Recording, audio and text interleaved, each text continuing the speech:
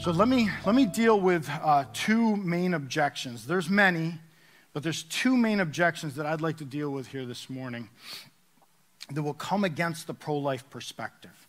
Despite everything that I just laid out, people will say, my body, my choice. A woman should have the right to choose. How do you respond to that?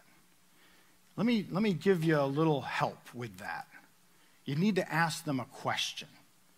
Choose what? They need to finish that sentence.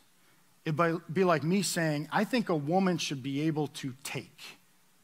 Like, are you going to finish that? Take what? Take a life? Is that what you're saying?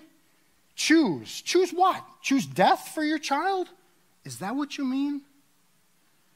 What are you saying exactly? You can't just say women should have the right to choose. Choose what? See, I believe, again, women should be able to make all kinds of choices. They should. They should be able to choose their own health care provider, their own school, husband, career. I'm pro-choice on all of those and a whole lot more. Live in the city. Live in the burbs. You choose. Drive a car. Drive a truck. You choose. Get married. Stay single. You choose. Public school. Private school. Republican. Democrat. Walmart. Target. McDonald's. Burger King. Pepsi. Coke. Soup. Salad. Ranch. Thousand Island. You choose all of those. Yeah, I'm not against you choosing those. I'm rigorously pro-choice in my belief that women should have the right to choose. However, when it comes to taking the life of an innocent, distinct, living, whole human being in your tummy that is not part of your body, you don't get to choose to end that life. That's where the line is drawn. See, contrary to popular opinion, you can't do whatever you want with your body. I can't do whatever I want with my body. Back in college, I had a run-in with the law for public urination. I didn't hurt anybody. No one even saw me, not even the officer. But he suspected that I did it because there was some evidence left behind. I won't go into that. You draw the lines there. But he gave me a very firm warning. I didn't say, whoa, hey, what's up with the warning? I can do whatever I want with my body. Not according to that officer. You can't use your body to shoot heroin or smoke crack. The government tells all of us, men and women, that's illegal. Wait a minute, I want to shoot deadly poison into my veins. I have the right to do that because it's my body. No, you don't. The government is telling us all the time what we can and cannot do with our bodies. A prostitute and the person who solicits a prostitute, they're both committing what? A crime. You say, well, that's not right. You know, I think it shouldn't be that way. It's a mutual agreement. They both want sex for pay.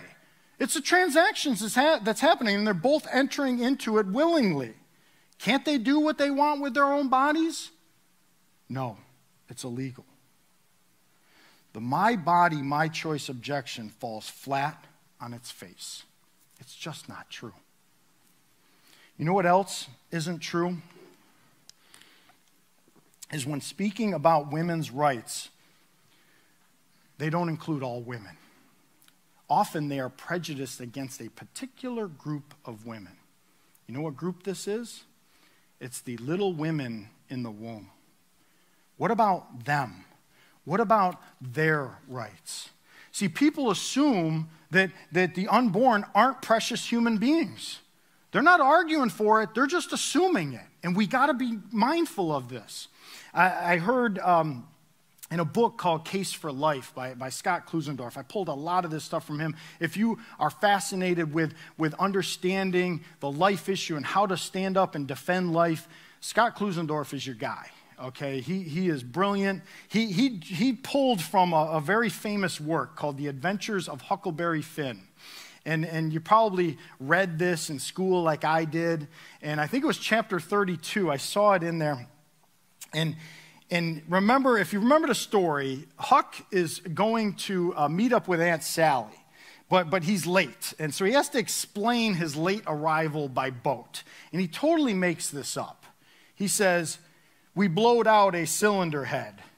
Aunt Sally responds, "Good gracious, anybody hurt?" "No, ma'am," says Huck. "It just killed a," and he uses the N word. And Aunt Sally says, "Well, it's lucky, because sometimes people do get hurt." What just happened there?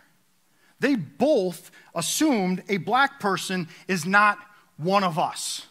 Did they not? And is that not the argument on this issue? They're not one of us, therefore we can kill them. President Obama, on the anniversary of Roe v. Wade, he said this: "Today, as we reflect on the 41st anniversary of the Supreme Court decision in Roe v. Wade, we recommit ourselves to the decision's guiding principle that every woman should be able to make her own choices about her body and her health." Every woman, Mr. President? Are you including the unborn in that? He continues, "Because this is a country where everyone deserves the same freedom and opportunities to fulfill their dreams." Everyone, Mr. President? Are you including life in the womb? What about those women?